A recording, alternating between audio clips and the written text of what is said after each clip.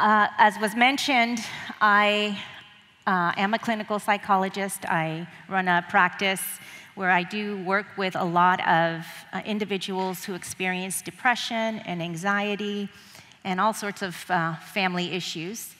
And one of the things that always comes across differently when I work with people who are of faith compared to people who don't know the Lord is that trust in the Lord. What's interesting, though, is oftentimes you can speak of trusting in God. You can speak of the sovereignty, His sovereignty, but we don't live as if we trust in God. We don't live as if we understand that He is sovereign and that He is in control. And so today, I want to talk about, this passage is rich, and you can, every 2 verses, you could preach a whole sermon on it. So it's going to be kind of a quick review of sort of the main points of this scripture. But when I look at how we experience relationships, how we experience school, and just life in general, we live in a world that is very focused on material things. That's the image that we constantly receive from a lot of different sources. And when we think of materialism, oftentimes we think of just sort of that focus on obtaining possessions or money. But we understand it also to be a philosophy of life in which matter is the ultimate and final reality. And so when we are living as if the material things, the things that we can touch and feel are the most important, there's no way that we can demonstrate our trust in the Lord. There's no way we can demonstrate His sovereignty when we're focused solely on the here and now and what I can touch and what I can feel. What I find is that most young people in general, but specifically young people your age, what they worry about is relationships. Will I find the one? I've taught one undergrad class for 11 years each semester, and we have these great discussions on what it means to be a godly husband, what it means to be a godly wife. I hear all about the ring by spring and the pressure you guys feel with that. I find that as very interesting concept. But that's what causes a lot of anxiety for a lot of young people. The pressure to find the one. The pressure to make the one that I'm dating the one. Somehow, I need to find that person in order to go on to the next step of my life. School is a huge anxiety-provoking situation. My grades. Going home to family, as was mentioned. Family can be a source of anxiety for a lot of different reasons. But to really fully understand, let me turn this thing on, the verses that were read, let's see. I didn't put the full verse up here, but we really need to understand the context of this peace in righteousness that brings us just that focus, having that focus on the Lord that will bring us that peace. And the first part of Matthew in chapter 5, the last half of the chapter, talks about the nature of righteousness needed. Our righteousness needs to be the product of internal and genuine relationship with dependence on God. So the last half of the chapter talks about what kind of righteousness is needed. That it needs to stem from our personal relationship with the Lord and seeking that relationship with Him. And it comes from within, not from external sources. And then, the practice of righteousness is in the first half of chapter 6, where we're supposed to do things unto the Lord and not unto man. Everything we do in practicing righteousness is to be done to please God and to please and honor and glorify Him as a witness, an ambassador for Him. And that's covered in that first section of chapter 6. We are looking on the last half of chapter 6, which is the perspective of righteousness. And much like in psychology and therapy, perspective is central to how you feel.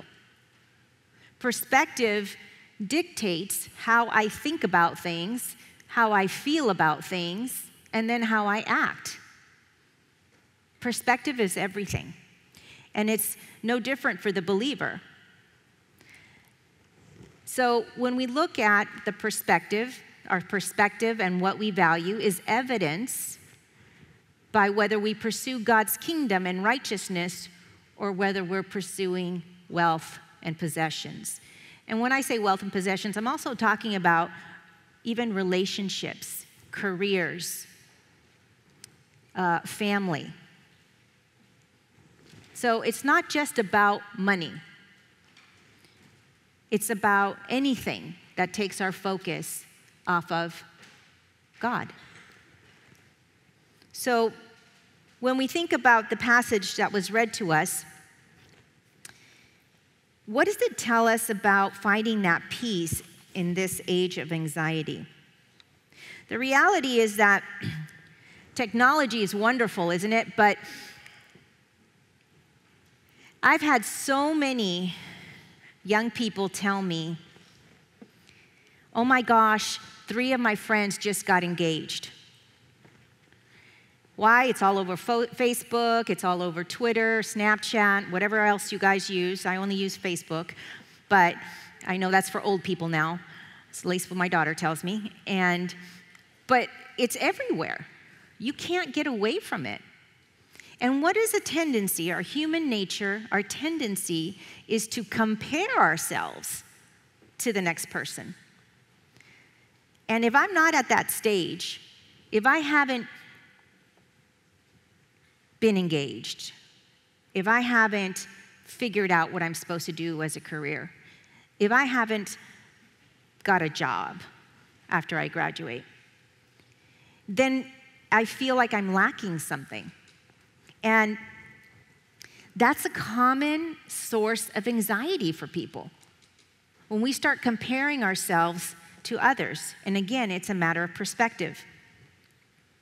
So the scripture tells us in verse 19 and 21, do not store up for yourselves treasures on earth where moth and rust destroy and where thieves break in and steal. But store up for yourselves treasures in heaven where neither moth nor rust destroys and where thieves do not break in or steal. For where your treasure is, there your heart will be also. So the first solution is to do a transfer. Like we transfer from one account to another. Transfer your treasures to where they belong. Transfer your treasures to where no one and nothing can take them from you. Scripture talks about the more we treasure earthly things, the more we worry about losing those things.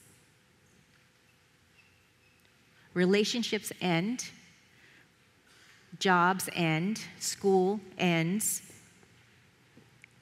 money comes and goes. But our heavenly treasures are secure. And of course, in the scripture, they use those three examples to demonstrate how transient this life is, how uncertain this life is. What do they say? The only thing certain is death and taxes, right? That's the only thing certain about this world. So you need to refocus on what actually is of value. We put so much value on our things sometimes. My son had an iPhone 6, and guess what happened when the iPhone 7 came out? He became unsatisfied. And within the month, he had his iPhone 7, which is exactly the same, by the way, as the iPhone 6. But it just produces discontentment. When you start comparing what others have or the newest thing, the newest gadget, this iPhone 6 that costs, I don't know, I think it's like $600, all of a sudden loses its value. It's no longer valuable when there's a newer version. And that's how pretty much life in general is, right? So Proverbs 23, 4 through 5 tells us, do not wear yourself out to get rich. Do not trust your own cleverness. Cast but a glance at riches, and they are gone, for they will surely sprout wings and fly off to the sky like an eagle. They're temporary. So laying up your treasures in heaven means we recognize the brevity of life and that we are here as temporary residents on special assignment for the Lord. I don't know about you, but I often forget that my life is not my own. That is a hard thing to kind of keep in mind. I get so wrapped up on what I have to do and, ministry and work and home that I forget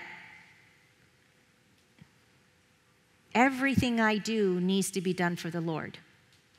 My life does not belong to me. It's sort of like a secret agent forgetting their assignment, forgetting the mission. The military is very big on the mission. And much like us as believers, we talk about the mission a lot. Imagine a soldier forgetting what the mission is. Everybody has a particular task or job to make sure that that mission is accomplished. The question is, do you know what your job is to fulfill that mission? Do you remember to stay focused on that mission? And that nothing is more important than that mission. I don't know about you, but I forget. I have to constantly remind myself that my marriage isn't even about me. My ministry is not about me. I adore and love my husband, and he is an amazing, amazing man, a godly man. But we both recognized that our marriage isn't just about us. And yes, it brings great joy to me to be married to him. But the primary focus, for example, in our marriage needs to be, how is it honoring God? How is it testifying to the gospel? And when we get wrapped up in looking at our relationships as all about me and what I want, and I want to be happy, then we're losing our focus. We lose our focus. So faith in the reality and promises of heaven, to have faith in heaven and to live like it. Do you know that you're temporary here? That this is your temporary residence? Do you know that you're already living eternally?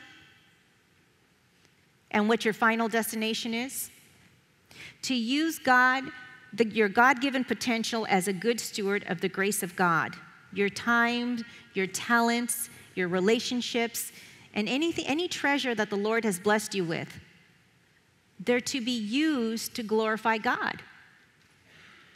That has to be the focus. We need to focus on our Father. In verse 24, it says, "No one can serve two masters, for either he will hate the one and love the other, or he will devote to one and despise the other. You cannot serve God and wealth."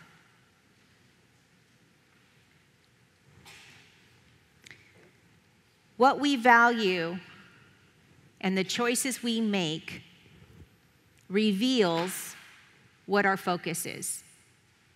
We either have clear vision or we have dark vision, is what Scripture says. In verse 22, the eye is a lamp of the body. So then if your eye is clear, your whole body will be full of light. But if your eye is bad, your whole body will be full of darkness. If then the light that is in you is darkness, how great is the darkness? Here, God is identifying what causes it even propels us to that place of worry and fear. This is where we understand that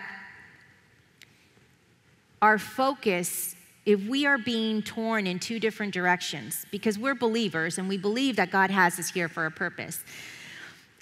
And I want to focus on this. But then this keeps distracting me. The things of this world keep distracting me. Then one of two things is going to happen. I'm either going to be focused on the wrong thing, or I'm going to try to stay focused on two separate things, taking me in two separate directions. And either of those things are going to cause me a lot of fear, anxiety, and worry. If your vision is clear, then our lives will be full of light. And this is where we know we can pursue, we will actually desire and have the will to seek God's righteousness and His kingdom. And if our vision is bad, then it's going to be full of darkness. And it's very difficult to fulfill God's purpose when you can't see. When you're not even looking for it. When you're too focused on what's important to you on earth here. We're going to be going in two separate directions. The third thing is know your value. Here Jesus is teaching us that our Heavenly Father will provide for us because of the infinite value that He places on us. He is our Heavenly Father who intimately loves us and knows us.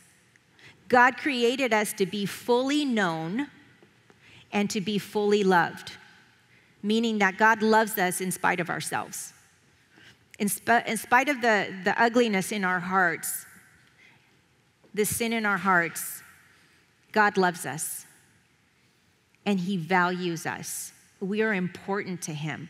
This is probably one of the biggest things that I have to work with the hardest, I think, in working with individuals, is that they don't understand their value.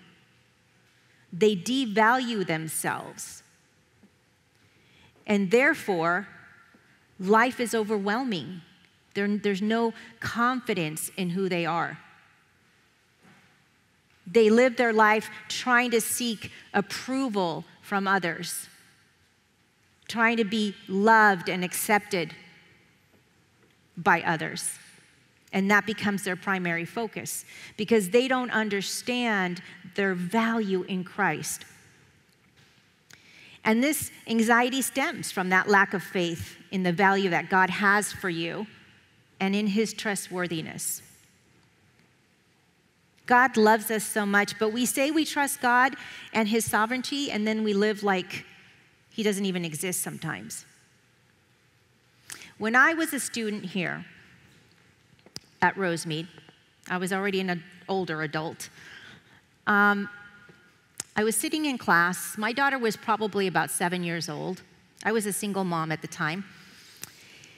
And I was sitting in class. I was about 4 years into the Lord, that I had known the Lord. I was very excited to be here at a Biola. And I couldn't focus on class because all I could think about was, I don't have anything in the refrigerator at home. I can't think of anything I can make my daughter to eat when I get home.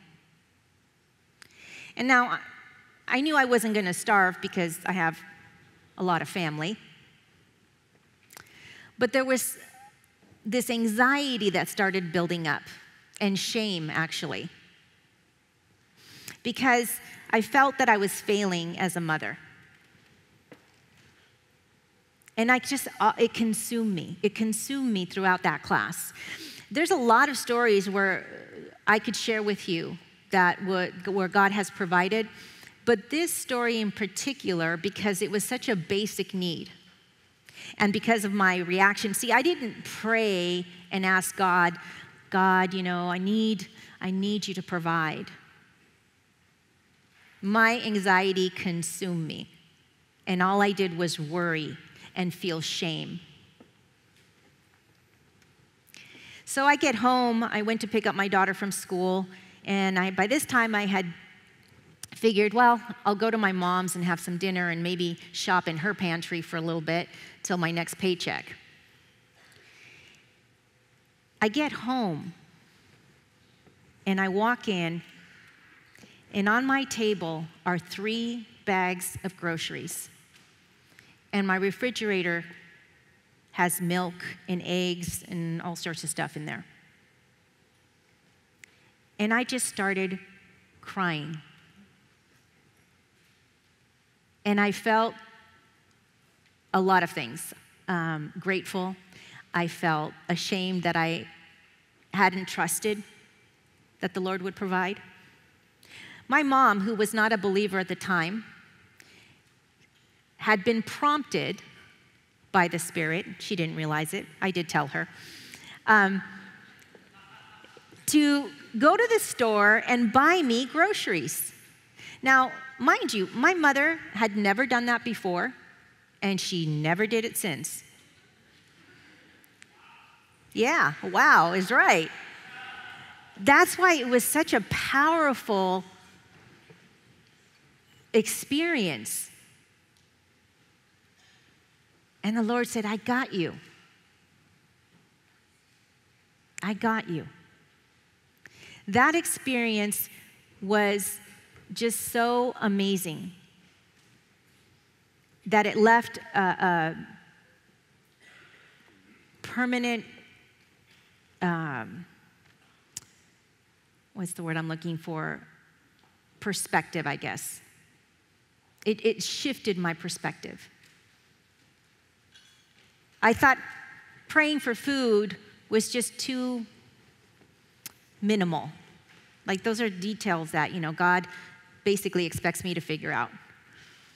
And he showed me no. Even when I didn't pray to him, even when I didn't ask for it, he provided. And it was a very powerful experience. And so knowing our value. Finally, prioritizing God's promises. How do we find contentment, is to focus on God's kingdom, to focus on being righteous. Scripture is very clear that we are supposed to seek righteousness. Seek first his kingdom and his righteousness, and all these things will be added to you. I got married at 43. I didn't think I'd ever get married. And the pressure to be married as a Christian Latina woman was pretty strong. At some point along the line in those years of being single, I learned that I needed to find contentment and be seeking to be the person that God created me to be. That I needed to seek godliness, I needed to seek righteousness first and stop worrying about everything else. And you know what? If God has me single the rest of my life, I got to a place, and it wasn't easy, guys, it was not easy, but I did get to a place where I said, okay, God, I can do it. And then he blessed me with my husband, who was so far beyond what I ever anticipated. So just to wrap things up, now that I'm out of time here, I want to leave you with this verse. Be anxious for nothing, but in everything by prayer and supplication with thanksgiving, let your requests be made known to God. And the peace of the gospel, which surpasses all comprehension, will guard your hearts and minds in Christ Jesus. Finally, brethren, whatever is true, whatever is honorable, whatever is right, whatever is pure, whatever is lovely, whatever is good of repute, if there is any excellence and if anything worthy of praise, dwell on these things, the things you have learned and received and heard and seen in me. Practice these things, and the God of peace will be with you. Biola University prepares Christians to think biblically about everything, from science to business to education and the arts. Learn more at biola.edu.